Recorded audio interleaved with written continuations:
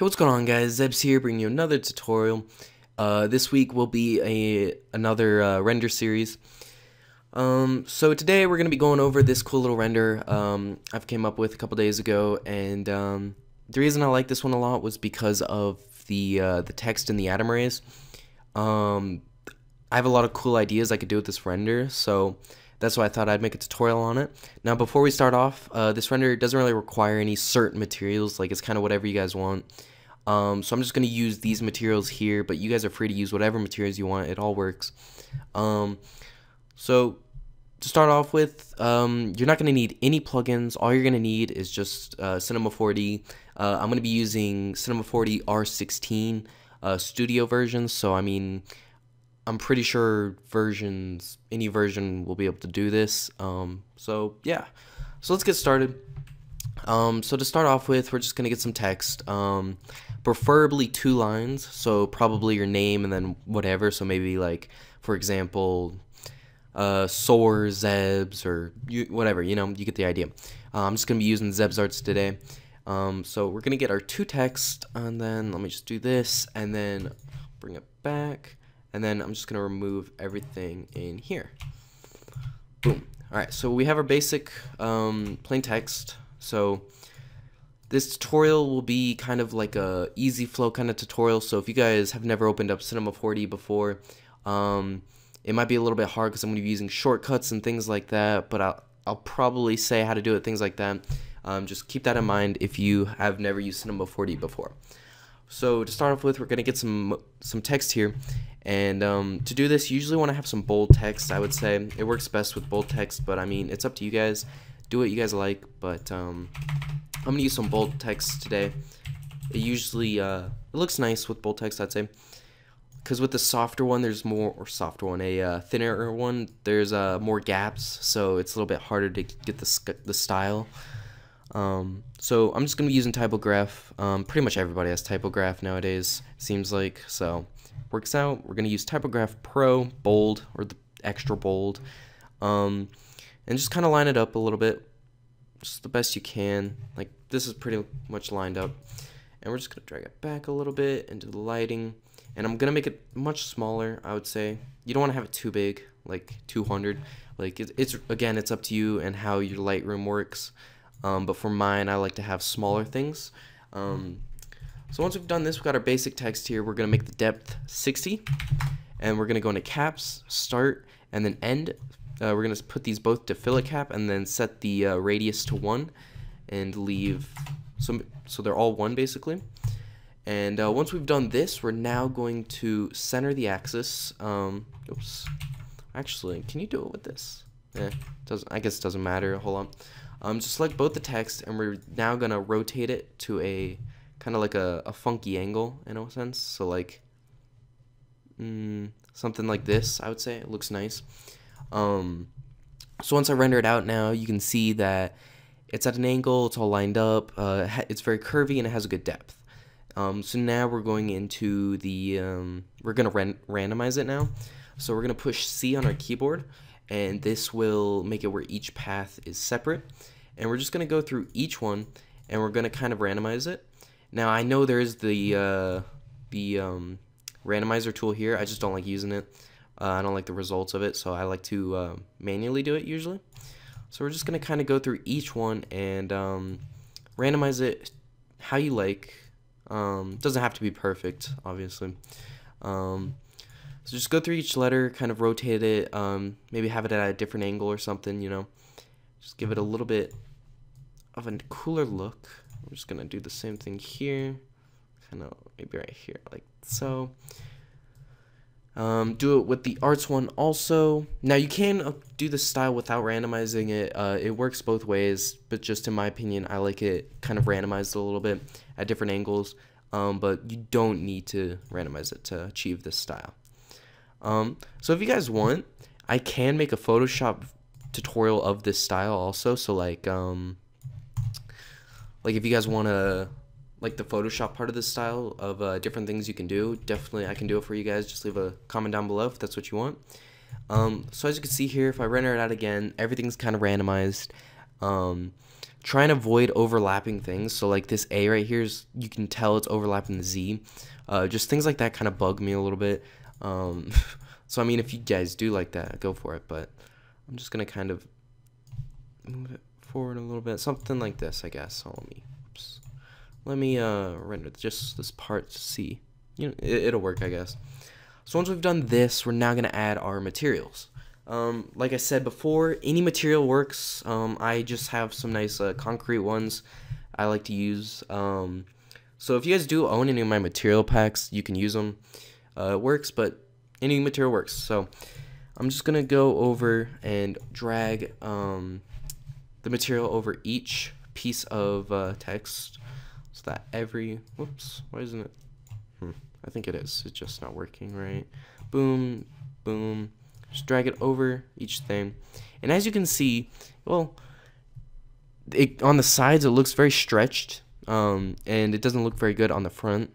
So one way we can fix this is go into the Motex Text 1 Arts, and then select all of the materials. Go into your projection, set it to cubic, and then select seamless. And that will remove the stretched material. It'll make the front look nice, and it's just overall a good thing to do when you're adding materials to anything, pretty much. Just set the projection to cubic and seamless. Now if you add a sphere, then it's a different story. You want to use spherical and so forth. But if you're using like a custom shape, like a T, for example, just set it to cubic, seamless. And we're just going to do this to the top one also. The Zebs part, we're just select cubic, seamless, and boom. Once we've done this, the next part is the atom rim. So we're going to duplicate the Motex that we just made, go into atom rim, and drag Motex 1, and then the other one in the other. So it does this, kind of like a weird shape, which we're going to make it a lot thinner. So to do this, just select the cylinder radius to 1 and the sphere radius to 1. And that will cause a nice looking outline of your text. So I recommend using a different material for this one, so like maybe a lighter shaded of your main one, so, or darker, I guess, if you wanted. Just try to avoid using the same one. You could if you wanted, it just looks a little bit weird, so I'm just going to use another material I have here, the atom ray one. Select the cubic seamless, and if I render it out now, it will it'll take a little bit longer, obviously, but you will notice once it starts going that it has a nice brighter outline on the edges of everything, so it looks really nice. And the concrete looks nice also, so it's really good for color corrections. You can make different types of color corrections for this. It looks very nice. So once we've done this, we're now going to then start with our little like back atom array type deals. So to do this, we just go into our cube here, select platonic, select type, and then Bucky, and this makes a really cool like beehive type shape deal. And once we've done this, we're gonna go in here, select atom array, and drag the platonic into the atom array, and that will cause each edge of the beehive type deal to have this outline. So the same thing we did with this text, but instead of duplicating it and doing an atom array, we just did an atom array, so it deletes the main part, so just the outline. And we're gonna leave it the way it is, so it has these spheres on each little edge, and we're just going to drag it behind our text. Make it a little bit smaller, so it's easier to work with and resize. And we're just gonna kind of go over each thing, so some of it's kind of going over the main part of the text, and we're just gonna keep doing this till we go all the way around everything. Usually you just need 3, so, well, depending on how long the text is. The style would look a little weird with like 20 letters, I feel like.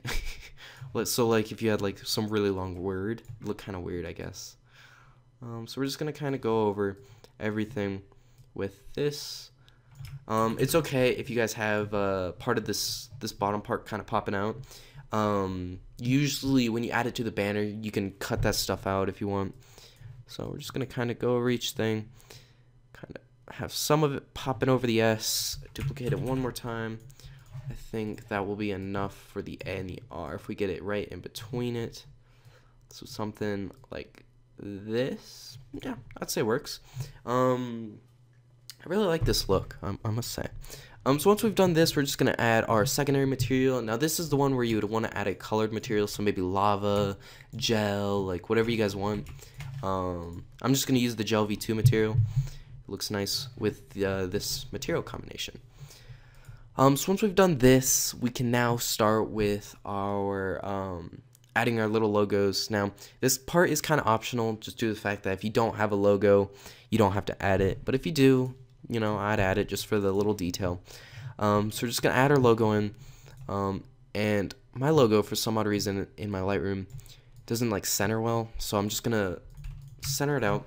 Just make sure when you add your logo, center it out so that you can edit it pretty well. So as you can see here, the axis over here is completely different with the logo.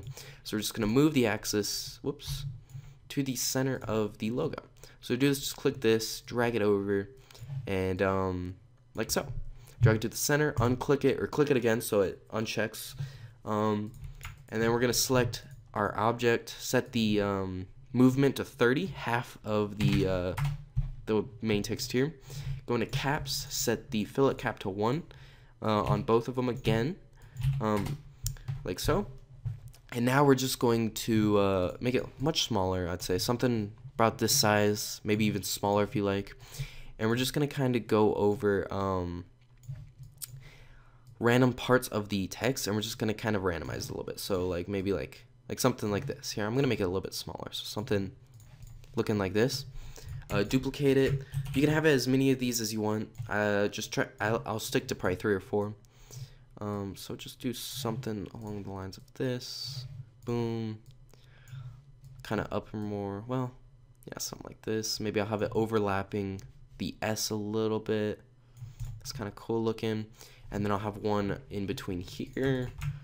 So select it again and just drag it up, and then in between here. Now you can put it in different areas. Again, it kind of depends on your text and the letters, where they go and how you like them. So yeah, just keep that in mind. Let me actually move this forward a little bit so it's coming out of the Z, so something like this. And then once we've done this, well, I kind of here. I'm gonna add one more actually. Add one more to the bottom, right here. And then once we've done this, maybe I'll remove the top one. Yeah, we'll do that. All right, boom. Whoops. Did I remove? Oh, whoops. Done goofed. So we'll get rid of these two. Yeah. All right. I like that. So once we've done this, I recommend adding the material used for your outline. So in this case, I used my Adam Ray one, and just add this on the little logos, just to give different like shades of gray or whatever like material you're using. So also I recommend, if you're gonna use a heavy like grunge material on this, I recommend for the little logos, turn off the displacement or turn it down a lot, so that it doesn't pretty much destroy the logo form, so it's just like not a big blob. So in this case, I'm not using a lot of displacement, so I don't really need to do that. I don't even think I'm using displacement. No, I'm not even using displacement on this, so yeah. So I mean, this is pretty much the basic thing you can do with this. Obviously, you can do some more with Reaper X by doing little lines. So if you go to your front view and just do little like random, well, here, let me do this, like random lines going through this. You could do some pretty cool things with this, I would say. So like kind of like some spider stuff, I guess. Let me just get some Reaper X up in this hood. Whoops. In this case we used a lot. So I think this is the right amount, you know, I want to say. So just drag each Reaper into, each spline into the Reaper X if you do have Reaper X, and just kind of drag it behind the text.